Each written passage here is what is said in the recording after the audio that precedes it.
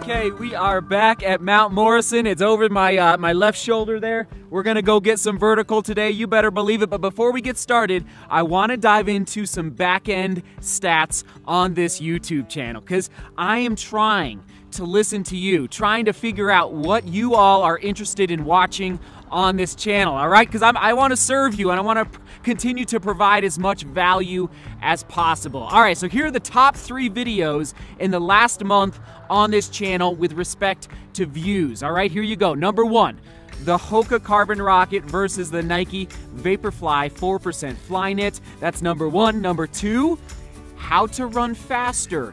Threshold training is key. And number 3, how to run faster. Build the aerobic engine first. So what do those stats tell me? It tells me that, listen, we love talking about running shoes here. I know you do. I read your comments, I listen to your thoughts on Instagram, and basically running shoes are a big part of this sport.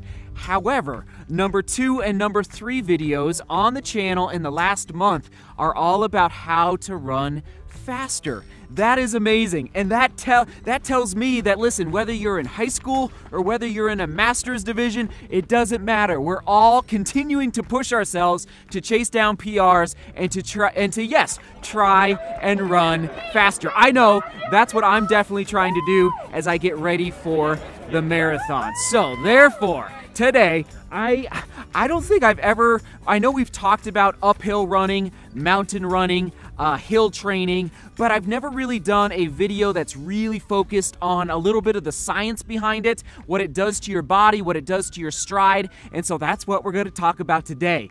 How to run faster and how hill training, mountain running can help you run faster no matter where you live, whether you live in the Rocky Mountains or whether you live in Pancake Flat, Florida, wherever you're at in the world. All right, so, all right, here we go. Let's do this. Uphill running, Mount Morrison, light it up.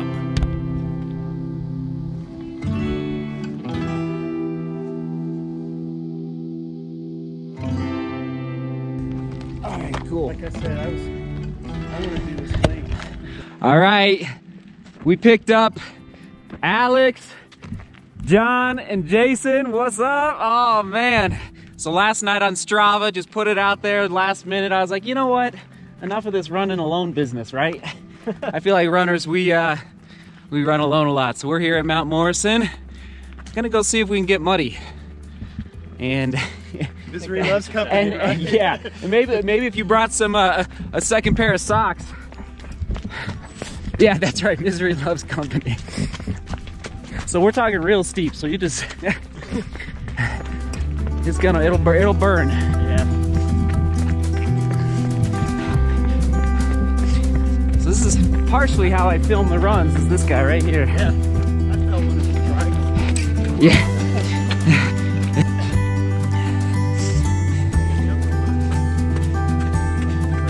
Right.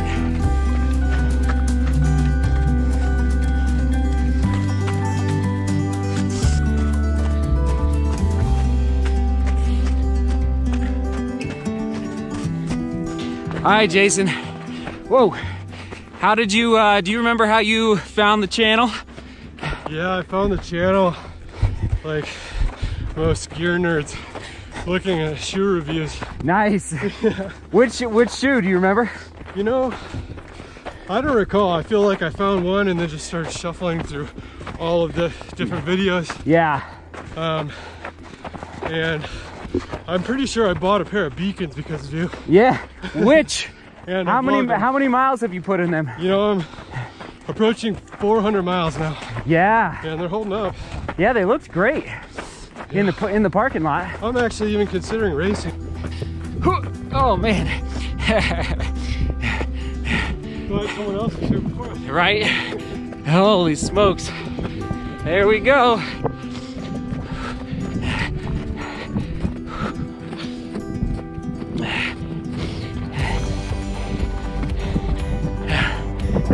That's the top.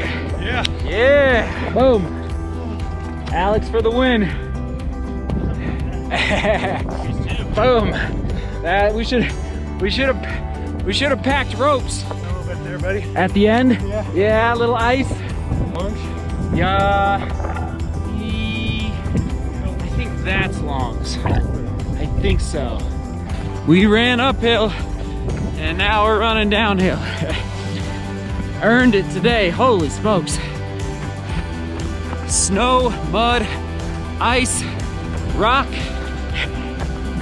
even a little bit of a creek here on Mount Morrison. Woo!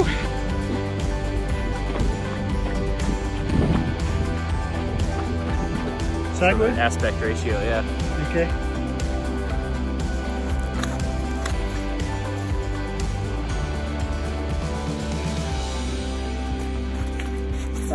Moguls.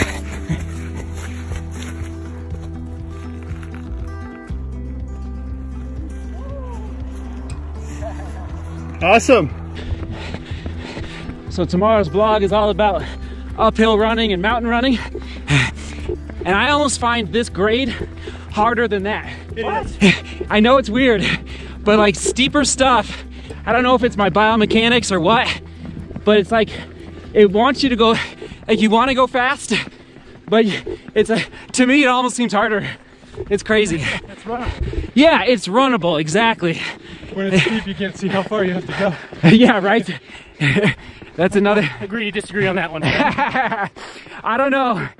Like my legs, it's weird. It's almost like like jumping over the rocks almost helps. Oh yeah, the English place. You know, I think I've been there once and yeah, I thought it was good. You know, we're getting to the end of the run when we're starting to talk about food.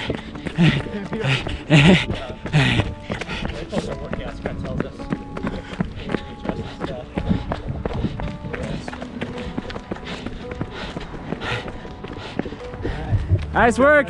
Yeah. Boom. Good job, man. Good work. Yeah. John. Woo! Vert and Miles. We will take it. We will take it. Oh, what a special day on this YouTube channel, meeting up with some of the DeMoor Global Running crew. Thank you again, fellas, for coming out. It was fun. We will do it again. And yes, we ran up mud, snow, even a little miniature creek, it felt like, down the middle of the trail, but we got it done. Look at the Arctic Claw 300s there.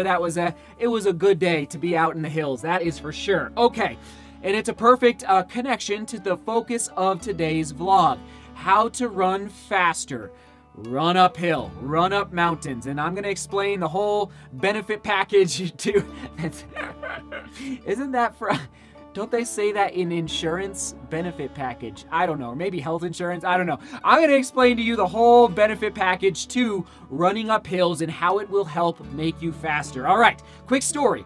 Last fall, here in Denver, solo, in a time trial, nobody else around except for people walking their dogs. I did a half marathon time trial. I ran 1 hour and 11 minutes off of zero, zilch, no speed training, no interval training, no track training, nada, nothing. It was all off of it was coming off of the tailcoat of training for the 100-mile race in Steamboat Springs, the Run Rabbit Run 100, where leading up to that race, yeah, I did a decent amount of elevation gain going into that race. And so after the race didn't go so well, the 100-mile race, I said, let's throw our hat in the ring and try a half marathon. And so that's what I did. I did a 1 hour and 11 minutes, and I don't tell you that to brag. I'm just telling you that to say, if you can combine speed training and hill work, what could be the combination? And that is frankly what I'm hoping to get out of this training block right now leading to the Cleveland Marathon. That is why I continue to do hill work and hill work and hill work and elevation gain. And watch out, once I start mixing in that speed work, I'm excited to see what that combination will bring. Okay, so first benefit of uphill running, knee drive. That's right, when you're going up a hill, not in a mountain, or whatever case it might be, or a treadmill, we'll talk about that in a minute, you have to push yourself forward and up, forward and up. So in order so that you don't fall on your face because you're tripping on rocks, you have to lift up your knee just a little higher. And if you look at the elite marathon runners, men and women, their knee drive is a pretty special thing to watch. Their gait cycle, so their entire stride, is so, usually it's very fluid, but they also have a very solid knee drive, especially the shorter distances. But even the best of the best, watch them in the marathon. If you can get some YouTube clips of them in slow motion, their knee drive is amazing. So running up a hill or a mountain, you have to lift up your knee a little higher to get over the rocks, over the roots, over the logs, whatever you're going up, and you don't even know you're doing it, but you have to have a little extra spring in your step in order to get over those rocks. And again, it'll force you to lift your knee a little higher because you don't want to fall on your face. And that leads to benefit number 2. Explosiveness. All right, so in order to get over those rocks and up the hill, it's a little explosive movements in your ankles, working on that suppleness. We're going to talk more about that in a second, but it's that explosiveness, that little explosiveness that you, frankly, mentally, you don't even know you're doing it. Because again, if you don't do it, you're going to fall on your face. So it's that little explosive, just boom, boom, just to get from one step to the next, to fight the mud, fight the snow, fight the rocks. And I realize some trails are more gnarly than others, so you're not always going to be needing to be as explosive to get up and over the trail. But anyway, so that's number 2, explosiveness. Number 3, suppleness. So the ankle area is a runner's best friend if it is healthy and if it is strong. All right, so your ankle has your Achilles tendon, your soleus, well, let's just throw in the calf muscle just for fun, even though that's not your ankle, I realize that. But then moving down into your fascia and all of those little ligaments and tendons that go all the way down to your toes for the toe off. And you hear me talk quite a bit these days about the toe off. I'm kind of obsessed with it in 2019. I want to make sure I have a great toe off in the marathon in Cleveland. And running the hills and the mountains is forcing me to focus on having a solid toe off, because you're usually not landing on your heel when you're running up a mountain. In fact, you don't want to do that. You want to be landing at the very least on your midfoot and preferably up on your toes just a little bit, so you can just use the torque in your Achilles tendon, being careful, you don't want to pull it, but using the torque that is naturally built into our ankles. It's an incredible design, and you're torquing yourself up the mountain with just a nice spring. Boom, boom, boom, boom, boom, boom, right up the mountain, just like a little jackrabbit. And of course, the 4th benefit is the aerobic engine. It goes without saying that going up a mountain, you're gonna breathe harder. Like, I'm not gonna go into the whole aerobic benefit, but we were breathing pretty solid today. So weren't we, fellas? So that was good. You're getting a nice solid aerobic stimulus without having to go out and run like a hard 20 miles or not even a hard, but just like a steady state 20-mile run. Like, it can take it out of you. Today, we got a really solid stimulus by going up that mountain. And very briefly, just want to mention a few different types of hill running.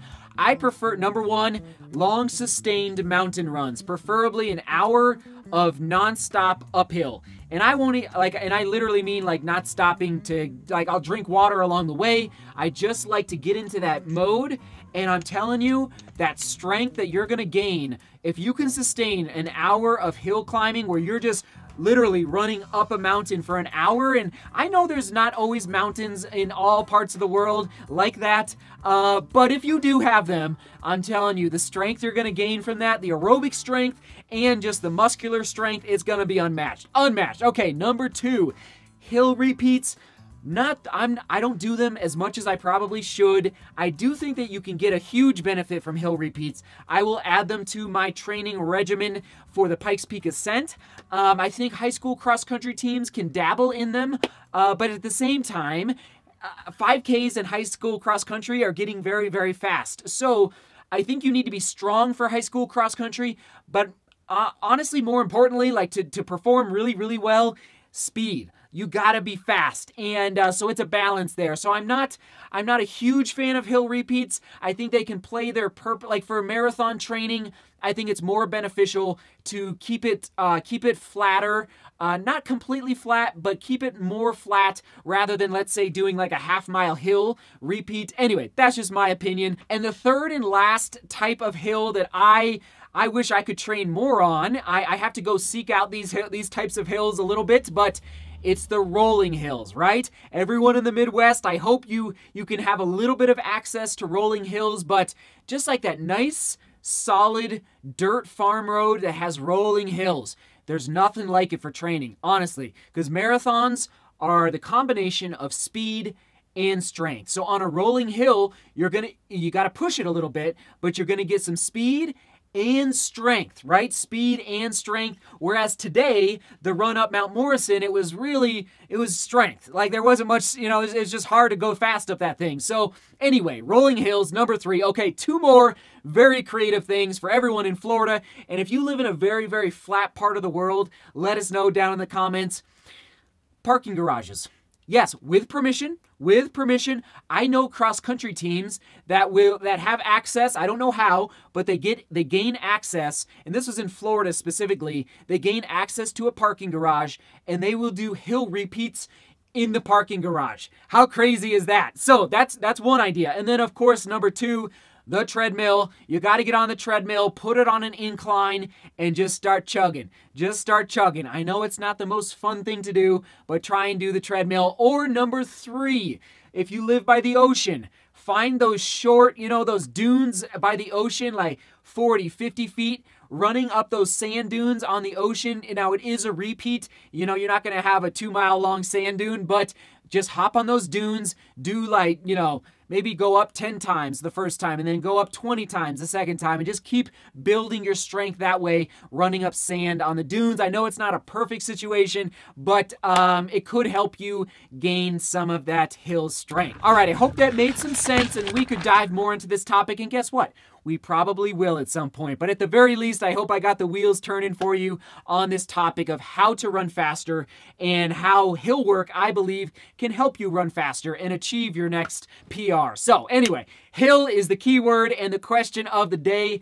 Do you include hill work? And I really mean specific hill work into your training philosophy, your training blocks. What does it look like? Maybe give an example of a hill workout or a hill run that you love to do in your neck of the woods. Maybe you live by some epic mountains. Let us know, and that would be amazing. All right, that is it for today. Thanks for being here. Seek beauty, work hard, love each other. What a day. Thanks for coming out, guys. Thanks for coming out.